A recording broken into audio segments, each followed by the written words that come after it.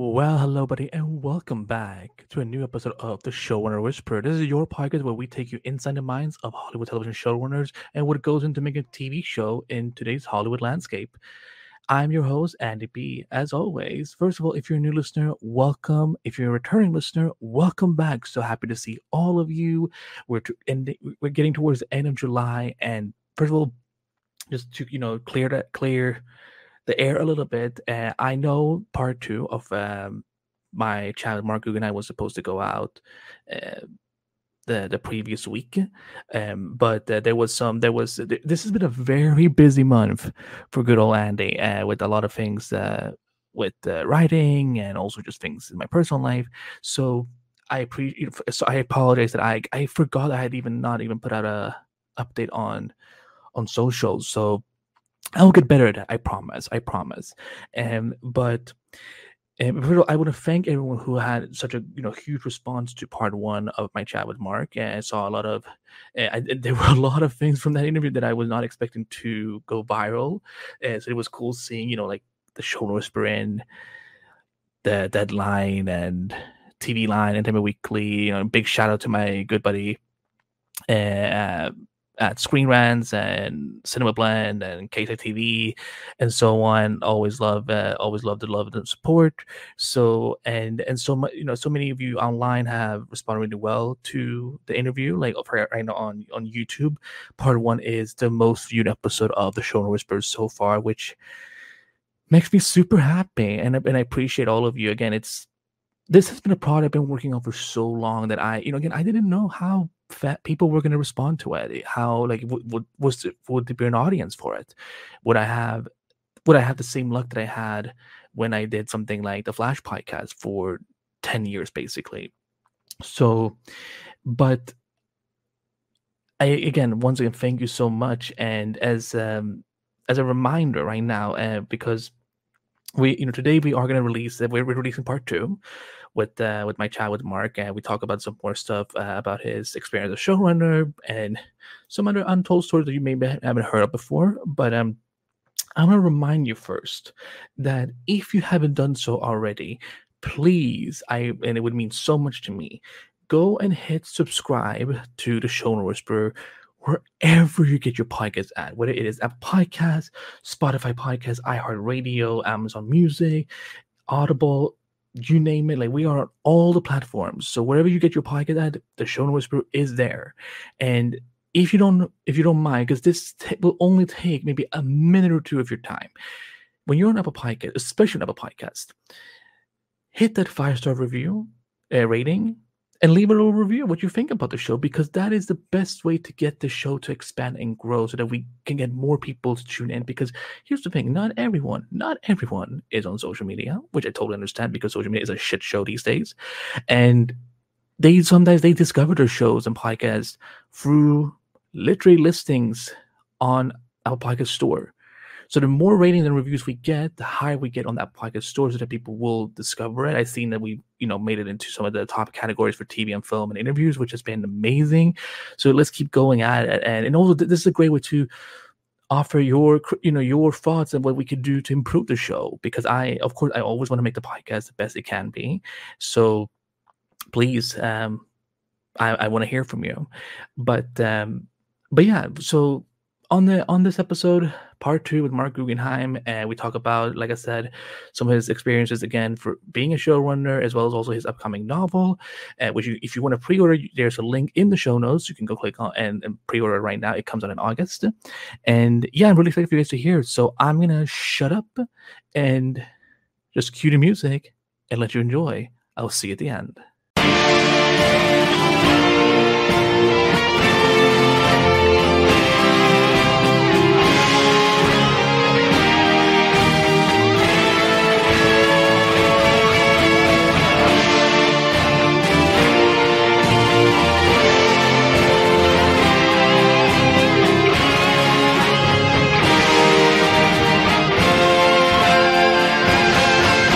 Well, speaking of social media, because I feel Arrow and the Arrowverse really came, because as someone who grew up with Smallville, Twitter wasn't really that big when Smallville was still airing. So by the time you guys came around, that's when we started seeing this kind of more big interaction between the audience and you guys? Because I remember the day when you, Greg, etc. came on Twitter and had joined social media and so on. So like as a showrunner, how much did you guys apply social media? Not listen to, but like take, at least take it in, because again, I know you would be very communicating with fans. You would post title pages, which again, that was a freaking blast in itself of like, what is the next episode going to be called, and then we all had to speculate. So how much did that factor in the writers room of like, let's see what they're saying versus no, this is the line we're drawing, we have to focus on our vision for the show? Oh yeah, well, I'll tell you. I mean, well, first of all, like we would take it in. We would take it all in. I mean, we were all on Twitter. We would, some of us would live tweet during the episodes. We were always curious to see what Twitter was saying. But the thing that even if we were interested in having the Twitter affect the writers' room, and that's a separate conversation. We're working so far ahead of Twitter. We're working like there's just not the way I sort of describe it is there's no time to turn the oil tank. So a lot of times it was like, oh, Twitter didn't like this, wait till I see next week's episode. Because we're working. Remember that the production is obviously happening very far ahead of actual air, but the writing's happening even further ahead than the production. There's no way to sort of incorporate Twitter's thoughts except to go, shrug and go, it's simply too late. Look, I think I always subscribe to, Stan Lee's. He always said, give the fans what they need, not what they want. I think if that's, that seemed to work out pretty well for Stan in the Marvel Universe, and I always tried to, follow that as well. Read every tweet. I wouldn't say, like I said, it never arrived in time to actually impact the story. It was always taken and appreciated for just information about how the audience is responding. Was there any particular story you remember where you saw the reaction and you kind of felt that should we have tackled this differently, or should we not? Because I mean, one example I can think of, which is obviously the death of Laurel in season 4, which I know that was, I mean, I know I was very upset about it because Laurel was one of my favorites, but I always wondered, like, was there anything whether it was that one or anything across your time on Arrow and Legend that you felt like maybe we should have had a second go about this? Well, it's very interesting actually, because I don't even want to call them the Legends fandom and the Arrow fandom, because obviously there's sort of overlap between fandom. But the Legends, what I'll call the Legends tweets and the Arrow tweets, were very, very, very different in terms of tone. Like you would almost go like, these almost have to be completely separate sets of fans, because with the Arrow, we had a lot of angry fans. With Legends, we never did. So it's interesting. I think the death of Laurel, honestly, it wasn't my call. And I also think it's not so much the thing that would have changed Laurel's fate, honestly, wasn't going to be Twitter. What would have changed it is if we had known that we were going to go for 4 more years. Had we known that the show was only reaching its midpoint, I don't think Laurel would have been killed off. But at the time, it was we always sort of saw the show as a 5-year show. It didn't really occur to us that it was going to go beyond that. So I think that if we're talking about hindsight being 2020, I think that's a greater factor. I don't believe in shows, changing course to satisfy a vocal set of fans. And part of that is the way I watch television. I approach all my writing as a fan first, but I'm the kind of fan, do they do things on shows that I don't like as a fan? Sure, all the time. But it never occurred to me to have input in the process. It never occurred to me to showrunner X or showrunner Y should listen to what I have to say. I'm just a member of the audience, and I don't believe, the audience.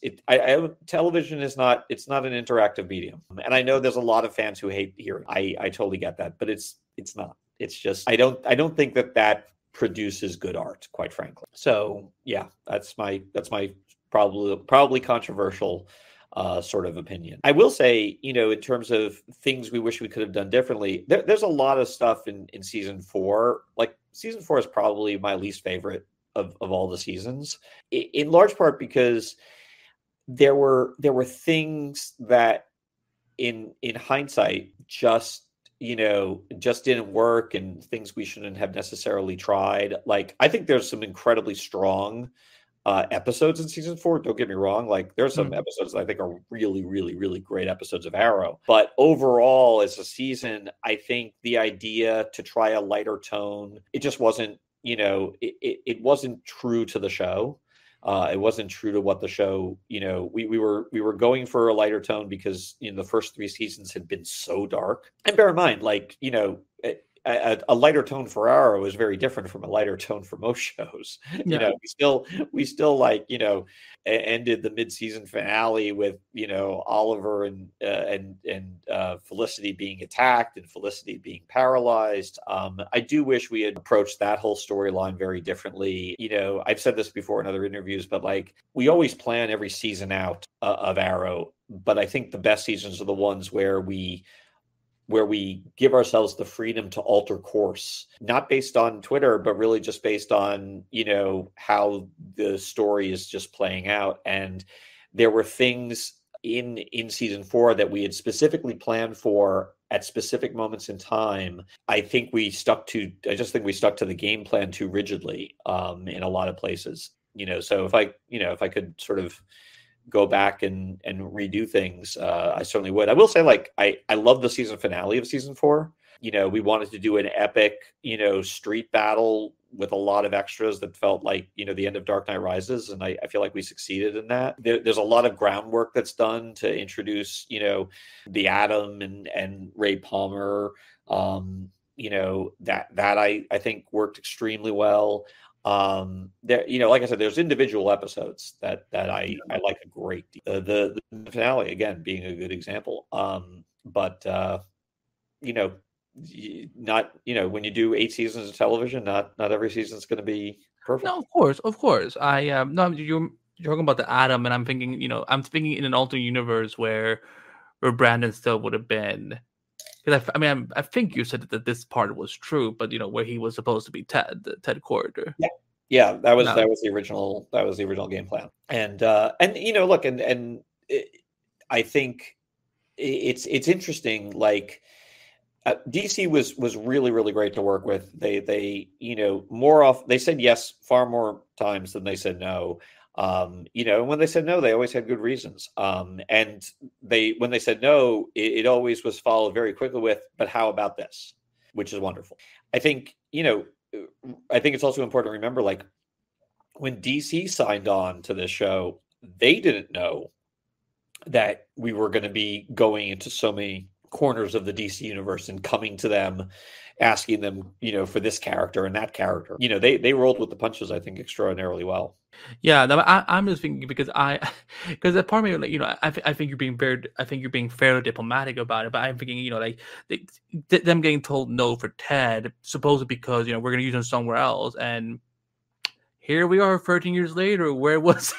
Well, I'll tell you, the only time that bothered me, and I was off the show as a showrunner by this point, and the only time that really bothered me was Legends being told that we could no longer use Constantine. So that was true. The rumor that the reason we didn't have him, why Matt Ryan didn't come back as Constantine, was because he got pulled. Oh, I'm sorry, you're breaking up. What a bad connection. No, but that was the hot rumor that was going around. So there's probably a lot of truth to that rumor, is probably all I'll say. But yeah, I think I've got myself into enough trouble. No. If I put it this way, we knew there was a Constantine show coming to HBO Max by J.J. Abrams, and so I think everyone could kind of put the pieces together. That I would say that was pretty. In that case, that was a realistic, deduction, and it's obviously, given the fact that that show never came to pass, it's particularly disappointing that we had to, shift gears with Matt, who is, not just terrific as Constantine, but just a terrific actor in general. 100%. But I think, look, it's funny. You said I was being diplomatic, and the truth is, I think I'm just being fair. Like, I always tried to be very empathetic to DC's plight when I, was working with them, to the point where, like, they don't know that they're not going to do Ted Cord. They have plans to do Ted Cord, and that's, all they can really go off of. Just like they had plans to do a J.J. Abrams produced Constantine show. I think, sort of managing these characters is a little bit like you're playing chess, but you're playing chess off of, 5 different chessboards at the same time, all without an idea as to, how those games are going to play out. So that sort of, it sort of goes to my philosophy, of, I always try very, very hard to not get angry if someone does something I don't like or makes a decision that I don't agree with, because they're coming to it with their own point of view, and there's a saying: don't ascribe to malice what can easily be ascribed to mistake, and sometimes people just make mistakes. It happens. It's not nothing is. And DC never, they never like did anything with malicious intent. It was always, like I said, they're playing 5 different games of chess, probably even more than that, all at the same time. Fair enough. I think the reason I the way I look at it is that, well, because they were so quick to then embrace the multiverse aspect, where, like, I'm thinking DC, would it really have hurt that if we had a Ted Core on Arrow for a couple of years, and then eventually when you did your even though it never come to fruition, whatever they were going to do with Ted would have happened, so on, because because I can't imagine how frustrating it must be as a showrunner having to alter plans, but not last minute, but again, they say no to him, but how about this? And then you still, but you guys, that still comes with extra work of having to figure out, how do we fit in Ray Palmer into this world where, like, how do we do the suit? How do we do the powers and stuff like that? That suit, I gotta say, like, I mean, Maya Manny and Ken Harlow, our costume designer and prop master, I don't think, again, they get enough credit for that Atom suit. That Atom suit is that thing is a marvel. It's got electronics in it. It's got, like, it's a movie quality costume. It cost, like, the first, it's a little bit like a prescription drug. The second pill, costs 99 cents, but the first pill costs $3 billion. The first iteration of, the first version of the costume, that cost over $250,000, which was insane. Like, to spend, certainly the studio thought we were completely mad. But it's all, these are all custom fitted pieces, that all go together. It's literally like, it's a costume that required a handler. Like, there was literally a technician that would travel with the costume. And it's simply amazing. It's probably my, I'm often asked, like, what's my favorite Arrowverse costume? And I that's the Atom costume is probably it. It's simply because it's such an ambitious piece of work. Yeah, I mean, definitely. I mean, even though, like, I'm sure it was really heavy for Brandon. I mean, because people thinking, oh, he's a big dude, he can take it. Like, no, it looked. Oh no, it's heavy. It's, I mean, it literally, like, it came in its own like series of cases, like these special protective cases that unroll. Oh wow. Yeah, like, I mean, the thing was, a huge undertaking. And it's got, like I said, cables and electronics, and, like, there's gears that are actually moving. Like, I think some people thought, because in a lot of movies, if you've got something like a gear that's spinning, they'll usually add that in post. And it's like, no, that was all practical. No, like, that looked real. Yeah, it's all real. It's all real. It's amazing. It's like I remember us going through the process of building it, and going up to Vancouver and being in the workshops and going like, how is this ever going to work? How is this ever going to come together? And Ken and Maya, man, they always had faith in it. They always knew how it was going to turn out. If you look at Maya's original design, it looks like the original design. There's no compromise to it. There were no corners cut. I think it was the best $250,000 that the shows had ever spent. Hey, how you doing, party people? Let me whisper in your ear. Tell you a little something you might like to hear. What's going on, brothers and sisters? It's your man, Brother Nate from the Lituation Room, as well as the Kings of Sport podcast. And I'm here to tell you about the Multiverse of Color. See, the Showrunner Whisperer is brought to you exclusively by Multiverse of Color. Now, Multiverse of Color is your home for fresh takes on the world of pop culture by established journalists and emerging content creators. It's your one-stop destination for a vast array of articles as well as audio and video productions. Multiverse of Color features exclusive interviews, media event coverage, and film analysis. We're talking about all films, all movies out here on these streets, from Hollywood's biggest blockbusters to the most intimate of independent projects. So visit multiverseofcolor.com today, yes, today, right now, for all of the latest stories, and follow Multiverse of Color through the social media links provided in the description below. And now, back to the Showrunner Whisperer.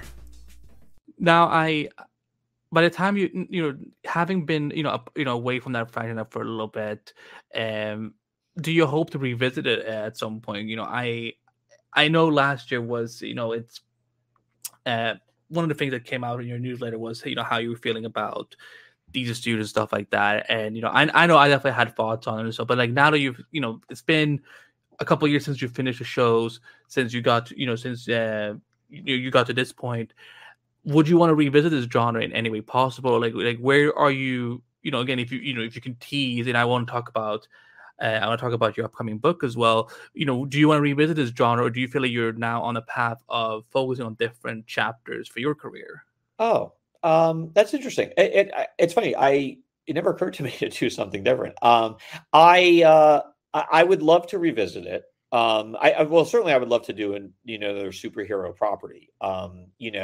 And I'd love to revisit Arrow specifically. Stephen and I, talk about it, every now and again.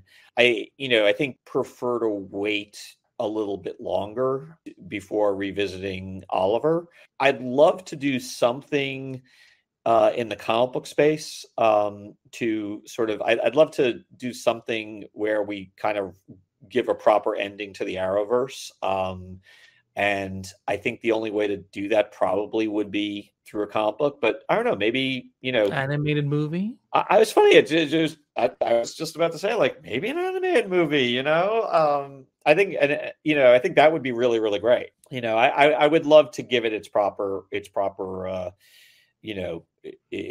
end. So that would be fun. And then, it's funny. Like I said, I'd love to, do another superhero property. But it's not the only thing that I'm interested in doing. The way I always say, like, I work for 10-year-old me. If 10-year-old me would get excited, then I usually say yes. Yeah, no, because I know you came very close to, with Green Lantern on for HBO Max, because again, I know the first time with Green Lantern it had end results that you guys were probably not hoping for. Again, as someone who has seen those original scripts that came out that you guys had written, I'm like, oh, if only we could have gotten that, because I love the extraness that we got of Hal and Carol, and instead we just got them in real life with Blake and Ryan for the rest of their lives. Well, Ryan, Blake, you're welcome. You know, Yeah, I'm glad something long lasting came from that movie. Yeah, you know, you just never know. I also think, I will say, you know, I look, Green Lantern turned out very differently from what we had planned, and you alluded to our earlier drafts. And but I will say, like, even the finished product, I think if you were to grade it on the curve of a lot of superhero movies that have come before and since, I think Green Lantern holds up better, if he graded. definitely does. And I'm not saying this just to blow smoke up here, because I was like, you know, I know it has this issue, but it's not as problematic as people say it out to be. You know, I mean, you know, I've seen far worse, even, you know, within the last 3-4 years. I'm not gonna name any names, but you know.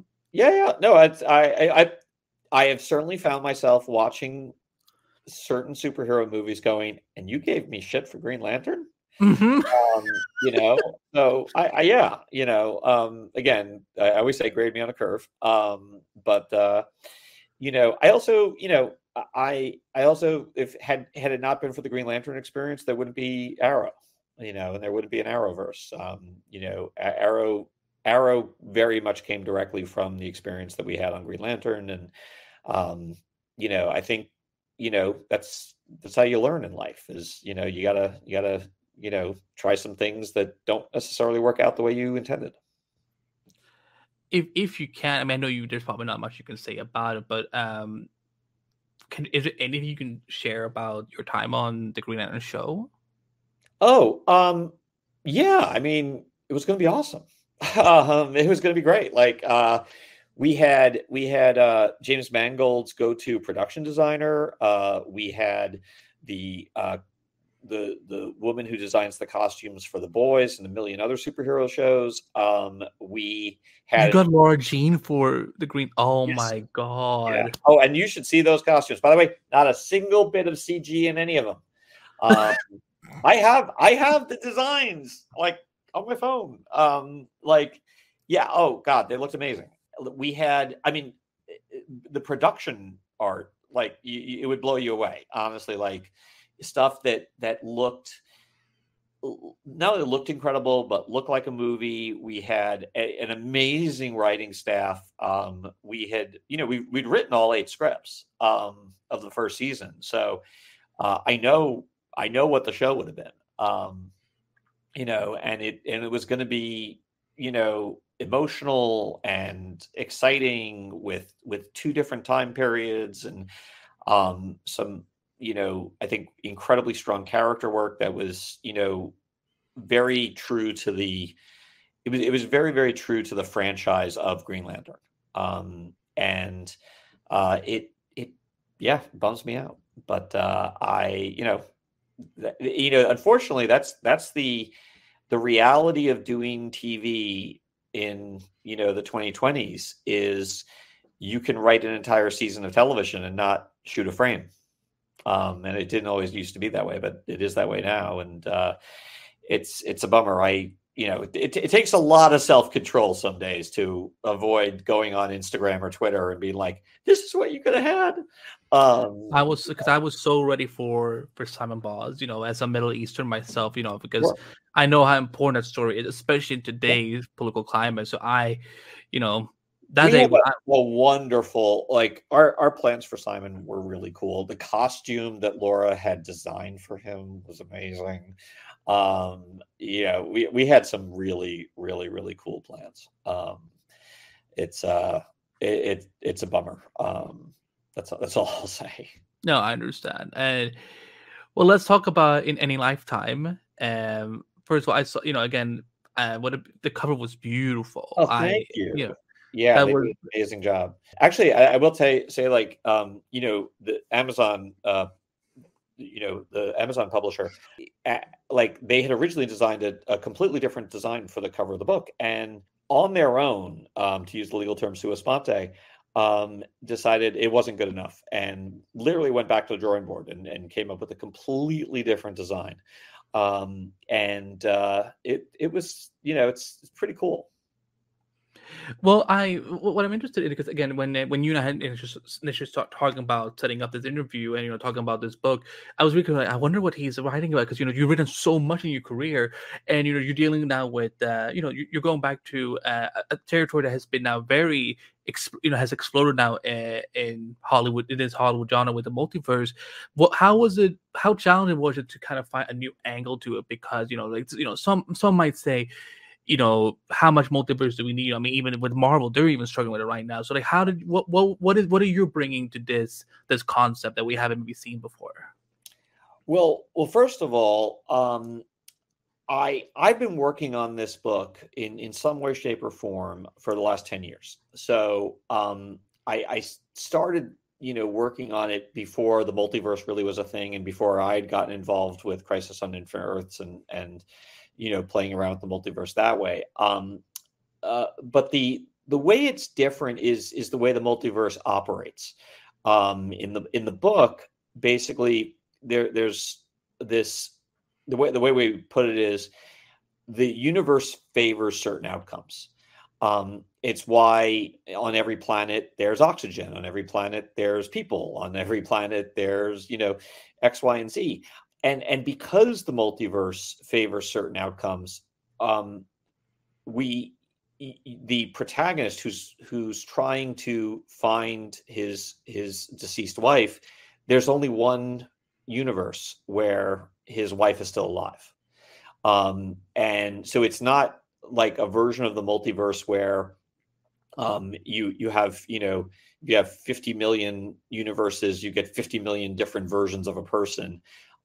This is a much more, I would say, unforgiving multiverse, particularly since the universe itself is actually trying to stop the protagonist and is throwing obstacles up in the protagonist's way. So the idea of sort of the many worlds theory of multiverses, where you get an infinite number of very, very different universes, we go the opposite direction in the novel.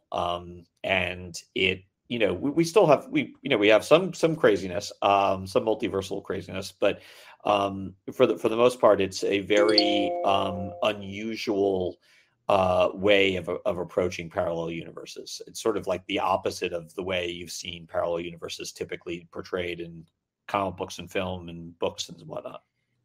Because when I was reading the synopsis, I was thinking in the back of my mind, I wonder if he's planning to do a show or a movie out of this, like, because I could kind of almost like see some of the story beats of like in live action. Is that something that you're contemplating, maybe? It's funny, whenever I do something in either comics or prose, there's always the possibility that it could find a second life in TV or film.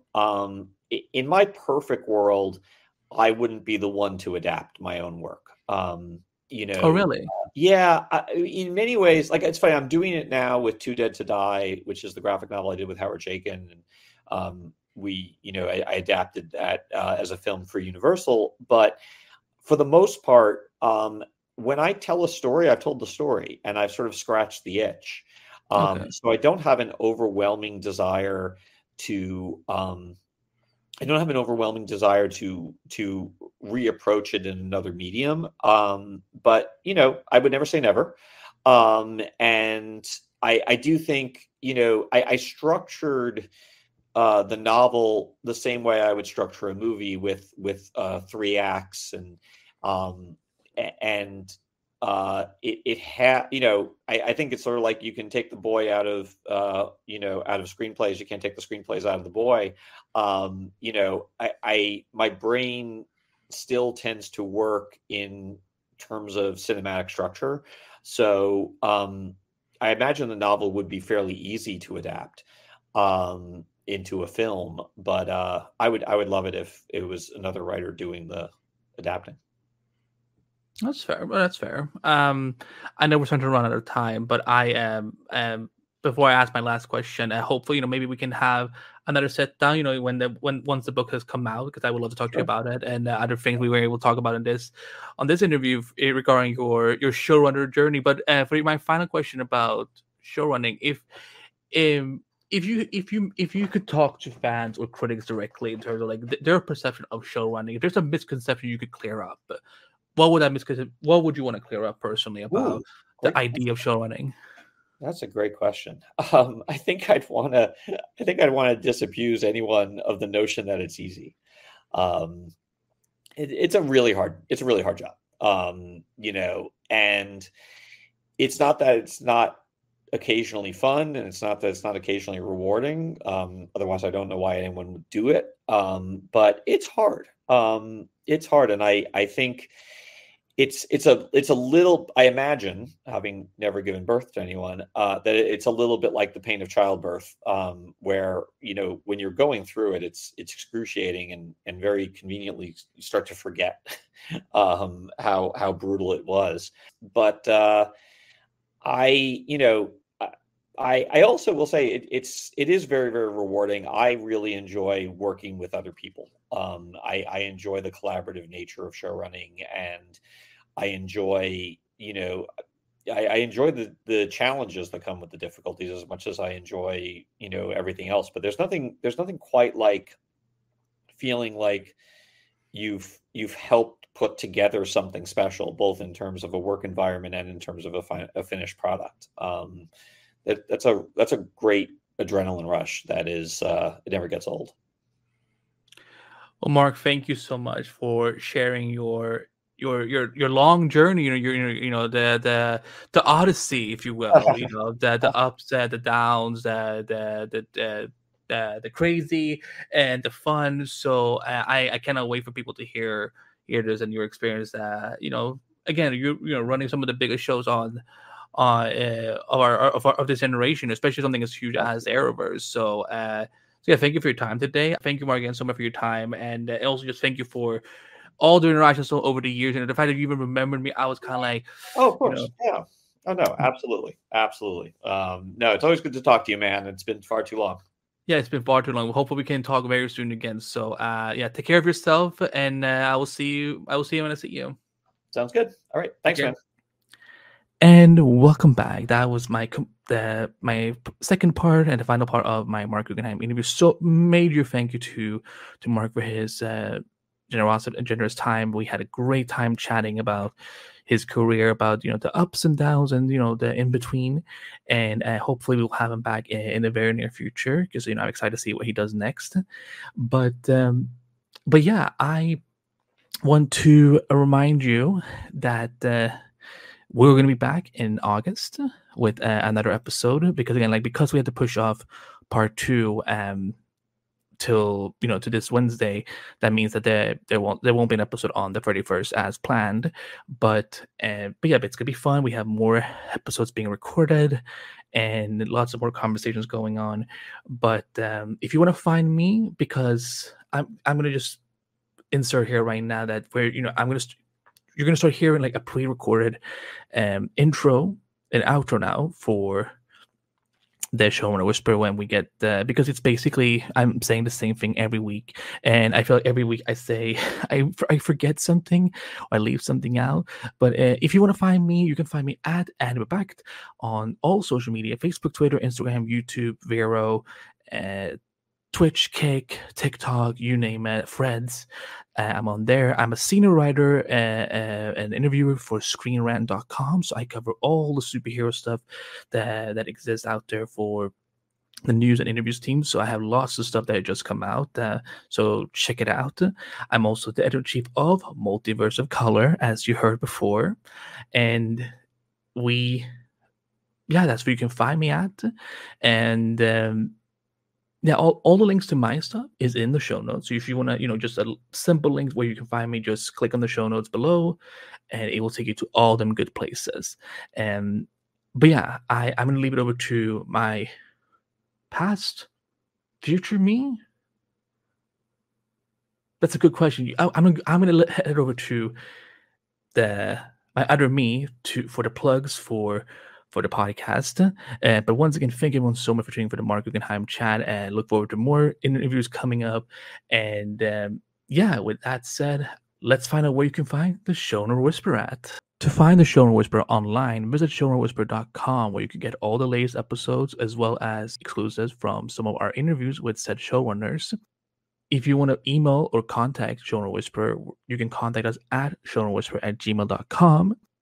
On social media, we're at Showrunner Talk and at Multiverse Color on Twitter.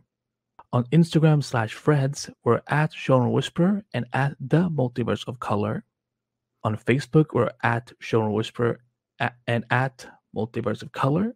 And on TikTok, we're at Showrunner Whisperer and at Multiverse of Color.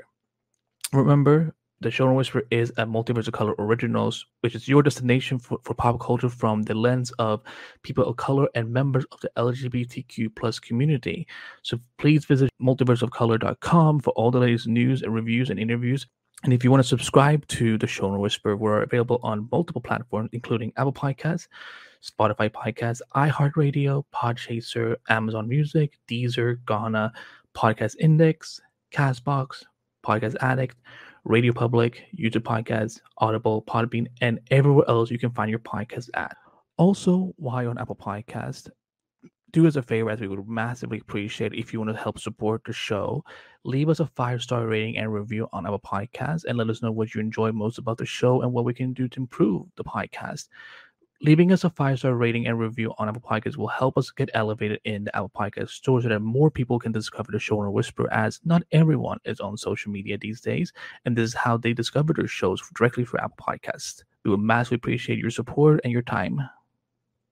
On behalf of my entire media team, Julian Bell, Mike Schmidt, Nate Milton, I'm Andy Behbakht, and we will see you on the next episode of the Showrunner Whisperer.